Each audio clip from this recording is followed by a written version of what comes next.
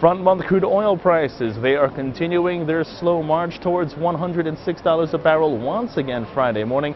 This as investors continue to speculate that U.S. stimulus measures will indeed continue. So far, front-month crude oil prices trading as high as $105.87 a barrel, falling as low as $104.36 a barrel, and last trading at $105.32 a barrel, more than halfway through the NYMEX floor trade session, therefore gaining a total of 41 cents.